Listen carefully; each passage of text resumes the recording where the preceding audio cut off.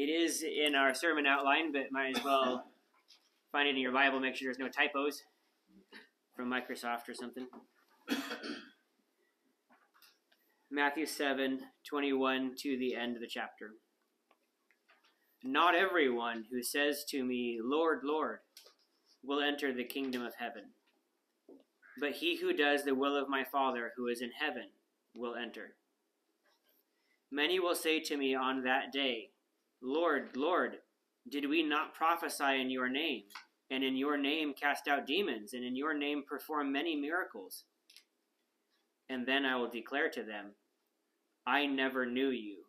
Depart from me, you who practice lawlessness.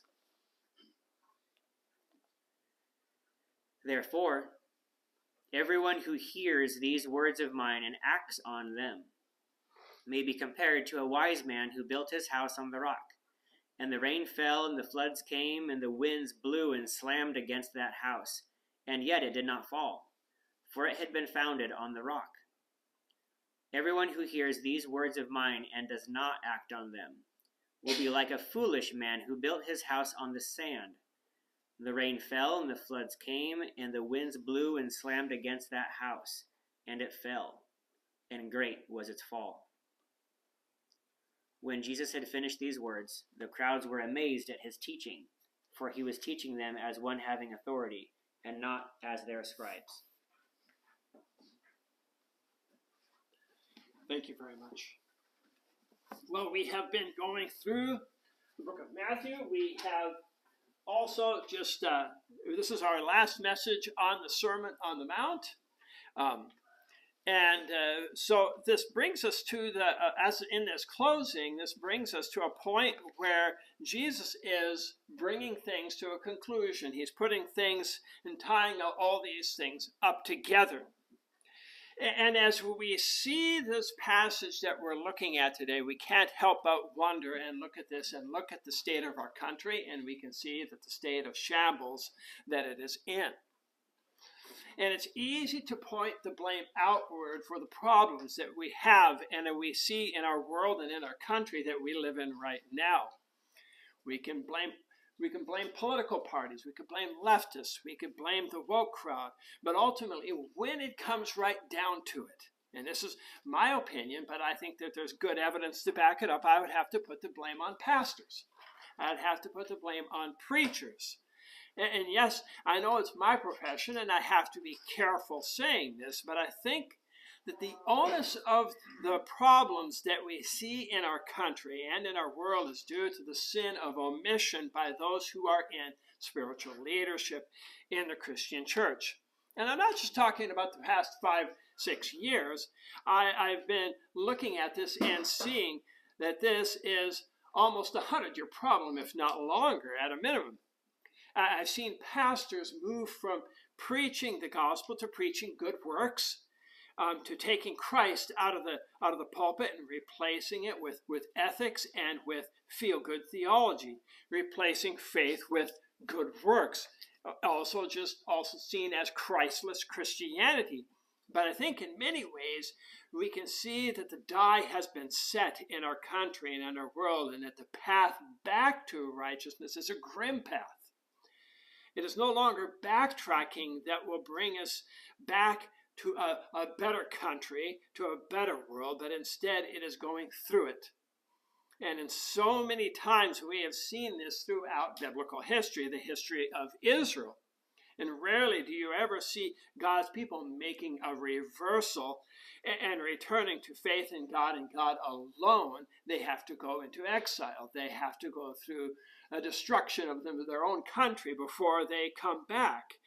But there is one instance when we do see this, though, in the life of King Josiah, where the scrolls of the law were found, and you can find the story in 2 Kings chapter 22.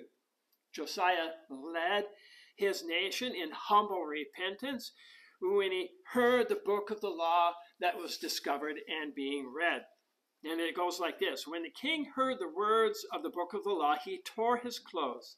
Then the king commanded Hilkiah the priest, Ahikam the son of Shaphan, Achbor, the son of Micaiah, and Shaphan the scribe, and Asaiah, the king's servant, saying, Go inquire of the Lord for me and the people and all Judah concerning the words of this book that has been found.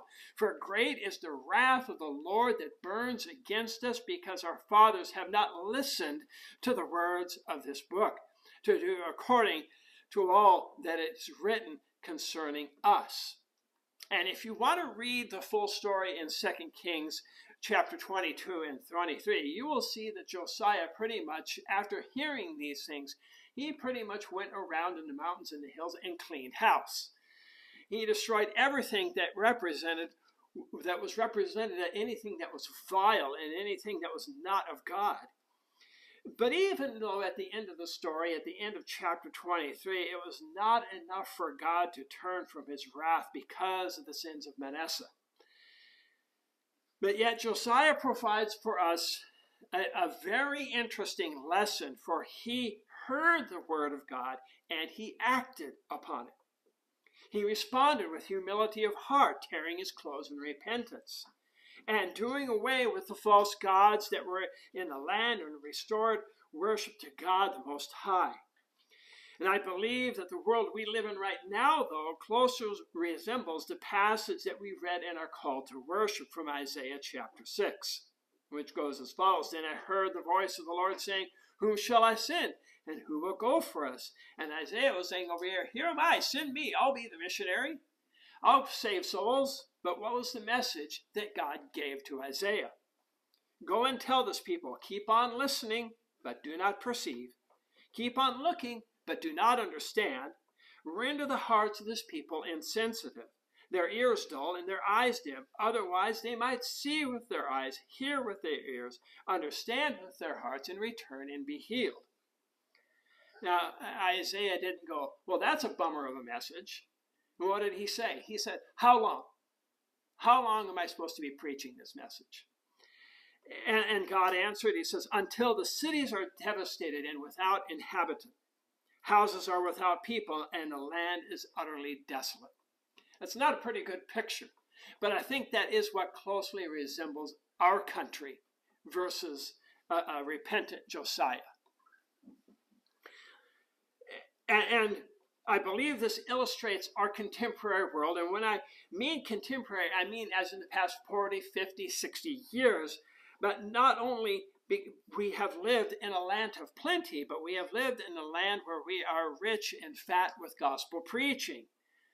But in some ways, that would be almost extremely hard to believe when you look out at our world, because it feels like we are living in a spiritually starved country, in a world.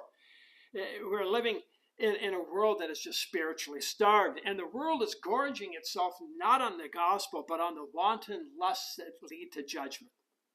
And we only have to look at the horrifying, God-defying acts on display at the beginning of this year's Olympics to see this as evidence. And I won't even speak of the things that were done, because they're just simply too disgusting and vile. So let me just say again that I truly believe that this condition we are in, I partially lay at my own feet, because everyone that is a minister of the Word of God in our world today also takes that as well. And may God have mercy on us as preachers of His Word. But I believe it is a result of two things. Preaching that does not preach the cross of Christ and in need of repentance of our sins, and just feel-good, gooey good works with no power to back it up. And secondly, if Christ was preached, and his cross, and his resurrection power, and the need of repentance, and it's because people have shut their ears, like Isaiah 6, to the truth of God's word. The first set of verses of today's message really do point, though, to religious leaders, to the prophets, to the preachers of the word of God. Because when it says, in that passage where it says, did we not prophesy in your name? The word there can actually be used as preach. That is a commonly interchanged word that is in this passage.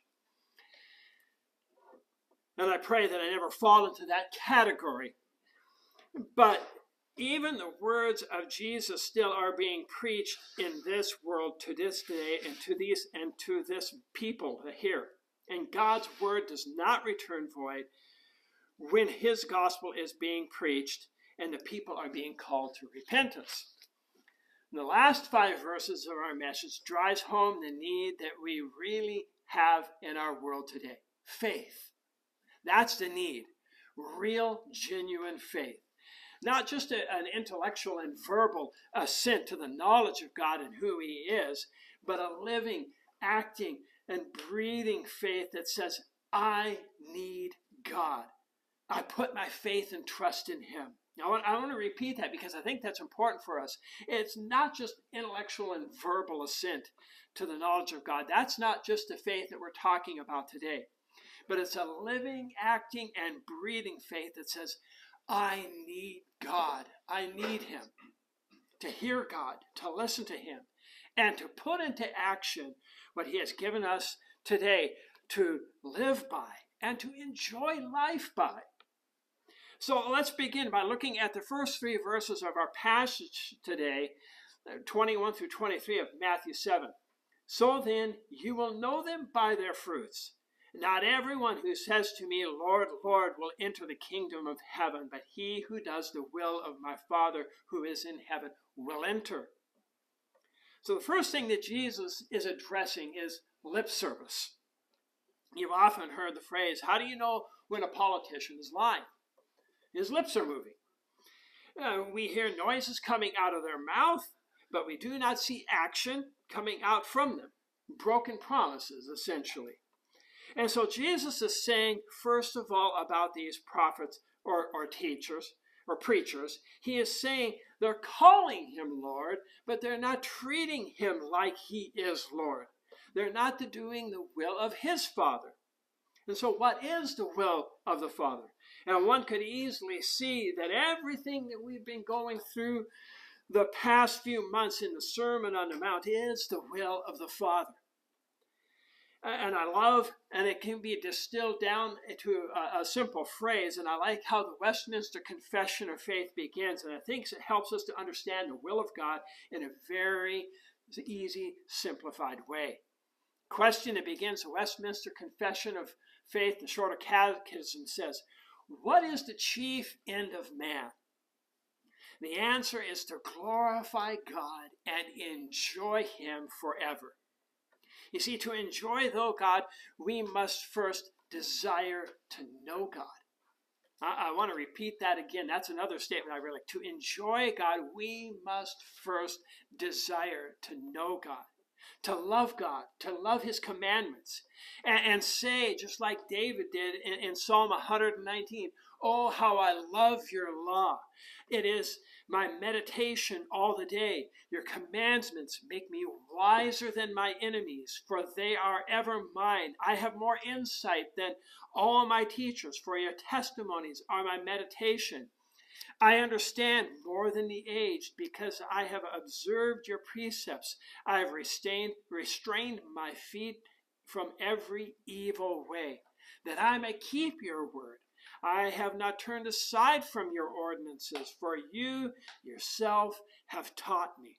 How sweet are your words to my taste, yes, sweeter than honey to my mouth. From your precepts I get understanding. Therefore I hate every false way. David had a sincere love and desire to know God and his laws and his ways. David walked in humility also. And that is a characteristic that we find absent in the people in our passage today in verses 26 and 27 that we're looking at today, of the many who will say to Jesus on that day, Lord, Lord, did we not prophesy in your name? And in your name cast out demons, and in your name perform many miracles. These are not humble people. These are the ones who are going to say, hey, Lord, I'm good. Look at all the good I've done. I have preached in your name. I've cast out demons in your name. I've performed many miracles. I'm good to go. I've checked off all the right boxes as a preacher. I've played the part. See, I'm a good boy or girl. And that's exactly the problem. They think they're good and there's nothing wrong with them. And that's just what they've been doing. They've been playing Christianity. And if you're playing Christianity, eventually you're going to get bored with that game. If you are truly enjoying God, you will never get bored of enjoying God. So the life begun by faith and in humility to our Lord is a life that continues to seek to glorify God, to know His will, and to do His will. So the preacher who beats his chest and says, God be merciful to me, a sinner, and lives a life of humble repentance is the preacher that will be miles and miles ahead of the one that casts out a lot of demons and thinking that he is doing a favor to God and that he is good and indispensable. All his goodness, really, we know this from Scripture, is like dirty, stinking, filthy rags that he's waving proudly before God. His preaching, his casting out demons, his performing miracles are all dirty, still stinking, filthy rags in the sight of God. And they have never known God, and God has never known them. And then Jesus says, I will declare to them, I never knew you. Depart from me, you who practice lawlessness. I'd like to turn our attention now to the last 5 verses, which we'll be looking at in 3 different sections. First, we'll look at verses 24 and 5, and then we'll look at verses 26 and 27, and then finally verse 28. But all of these really have everything to do with everyone who hears the word of God and acts or does not act. The recipients of Jesus' preaching, the disciples and the crowd, and those who in the future, like us, hear the word of God being preached, Jesus begins these words with a simple word, therefore. And it forces us to look at everything previously that we have been going through on the Sermon on the Mount, starting from chapter 5, verse 1. And so Jesus basically states that if you've heard what he is saying and you act upon it, you're going to be like a wise man. Because hearing and acting makes faith. But one of the things we have to recognize in this passage is that Jesus himself is the Lord God Almighty. And we see this throughout this passage that we're looking at today. Notice in verse 21, he says, not everyone who says to me, Lord, Lord. And again in verse 27, Lord, did we not prophesy in your name? In verse 23, he says, I will declare to them, I never knew you. Jesus is speaking of his being the judge on Judgment Day. And so rightfully in verse 24, he says, therefore, everyone who hears these words of mine. We can see that Jesus is declaring himself to be that great and awesome, terrible judge on that final day. He is declaring himself to be God Almighty, our final judge. But he gives us encouragement in verse 24. Therefore, everyone who hears these words of mine and acts on them be compared to a wise man who built his house on the rock, and the rain fell, and the floods came, and the winds blew and slammed against that house, yet it did not fall, for it had been founded on the rock. You see, faith makes us wise in the midst of trials and tribulation. And we can become stronger when we are insulted, when we are shamed by trust by others, if we trust in God and not in ourselves. And again, as I've said before in other messages, James is really a commentary. If we read it closely enough, we'll see that it is really a commentary on the Sermon on the Mount. And it's perfectly encapsulated in verse 24 of Matthew chapter 7 of James' famous message that faith without works is dead. That is real faith. It is a working faith. A faith that is living, breathing, and building a house, an active faith. It is going to be seen as someone who hears God's word and acts upon it. And so Jesus now uses an illustration of two different people building two different homes. And one of these people has their faith firmly united and mixed with the word that has been preached to them. And I love how the book of Hebrews speaks very much to this in Hebrews chapter 4, verse 2, because it describes those people in verse 26 and 27 of our passage, when in Hebrews he says, "For indeed we have had good news preached to us, just as they also.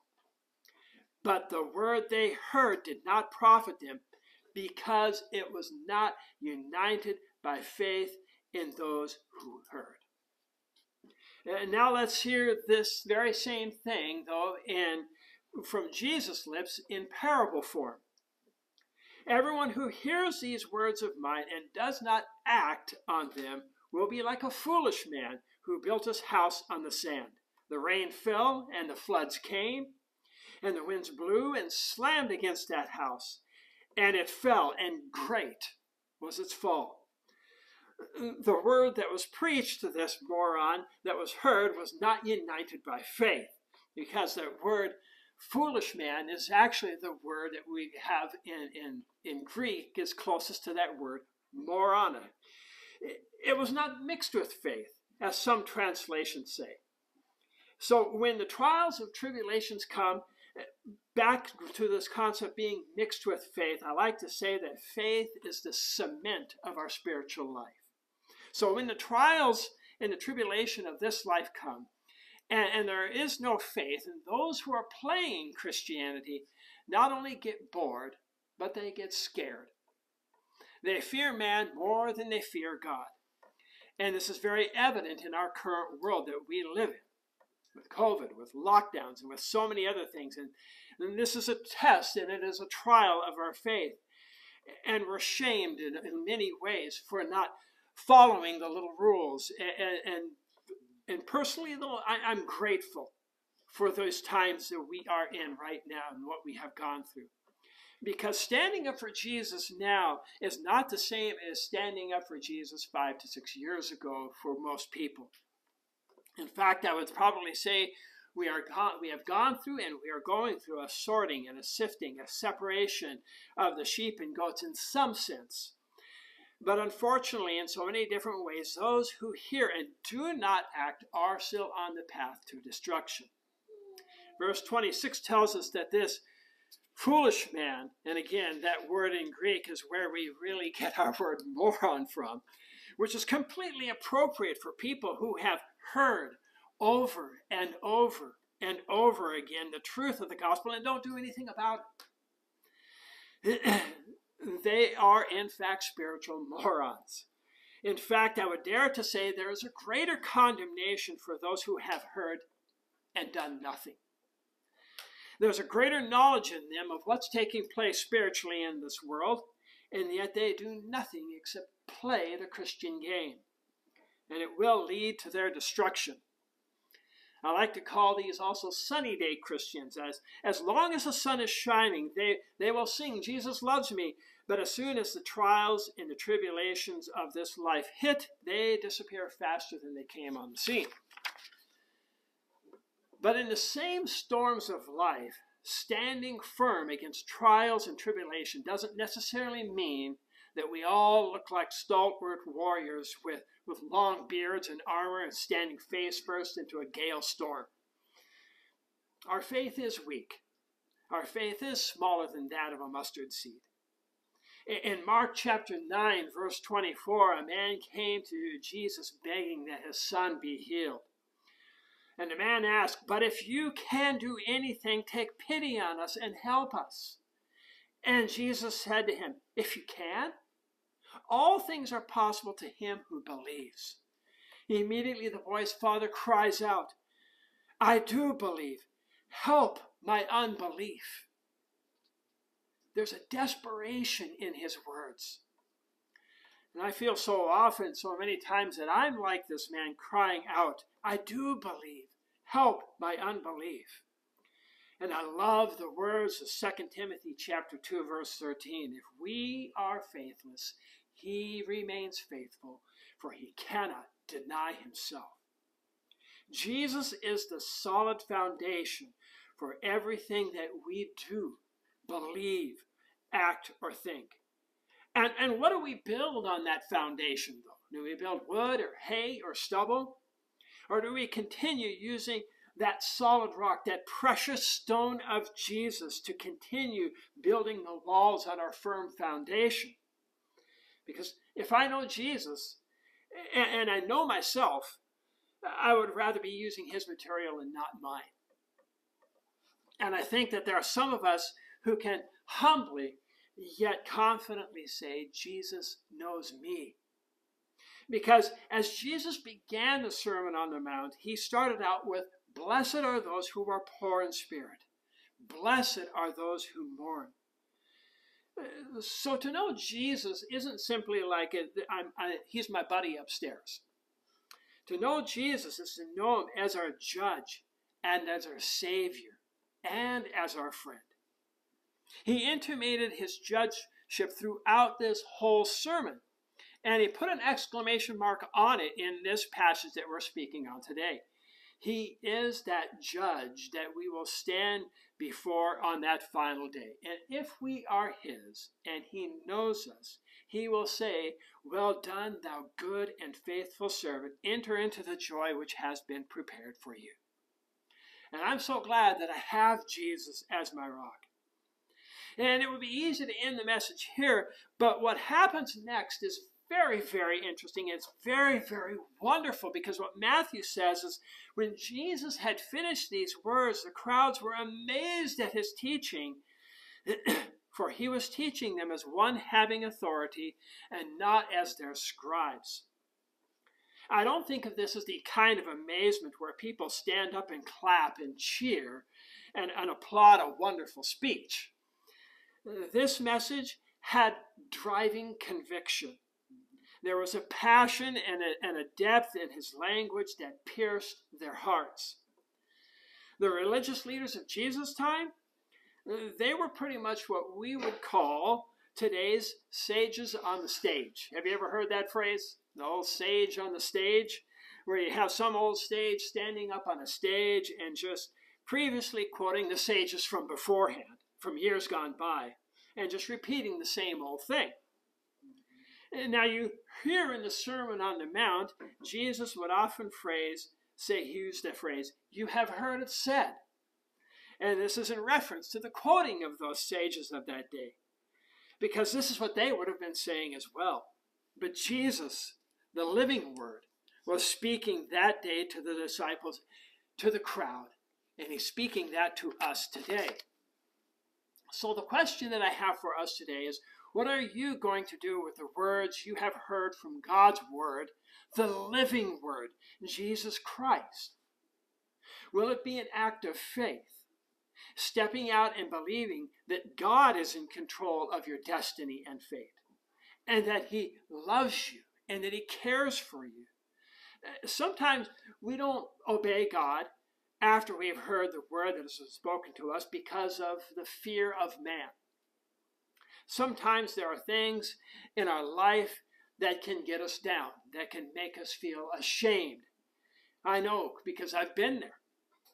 It makes us almost want to go hide in the produce section when we see certain people in the store, and we pray and hope that they have left before we wander out of the produce section, because we're afraid to see them, and it opens up old wounds all over again. And we forget that we have a God that has taken care of all of that. All of our shame. He hung naked on a cross in front of a huge crowd of people as a criminal. The Apostle Paul was not ashamed of the gospel of Christ, because Jesus Christ was his solid rock foundation, and he believed it, and he lived it. And he took a few rocks to the head because of that. But he is never ashamed of it. When we act in faith, it's not always a sure foot and a steady and ready for action. I would love to go ask the priests that were with Joshua when they stuck their feet on the shore of the Jordan River, if they were not shaking as Joshua went and told them and go drown themselves. And I'm sure some of them were probably thinking that. Yet the waters parted because they believed. They acted on that. I would like to ask them as they marched around the city of Jericho and sang and blew trumpets, looking ridiculous like a bunch of clowns to the Jerichoans. Stepping out in faith and trusting God doesn't mean that our feet are not shaking. We need God to help our unbelief, don't we? He will remain faithful. I've heard that the definition of courage is the ability to act when scared half to death. But we have a sure foundation. We have built our house on Jesus Christ, the solid rock. Our feet may shake, but our foundation will not. I want to repeat that. Our feet may shake, but our foundation will not. And the rain fell, and the floods came, and the winds blew and slammed against that house. Yet it did not fall, for it had been founded on the rock. Let's pray. Our dear Heavenly Father, we thank you so much that you are our rock, and that our feet are firmly planted. And if they are not, I pray that we would act in faith, believing and trusting in your sure word that you have given to us today. We thank you for your word. Not only that because it saved us in the beginning, but that it's continually saving us. And that this faith isn't just a one-time thing, but it's a faith that grows and grows in our life and in our world. Lord, help us to share that faith and to be bold with your message and say, as Paul the Apostle, I am not ashamed of the gospel of Christ, for it is the power of God to salvation. We pray all these things in your Son's name, Jesus Christ. Amen.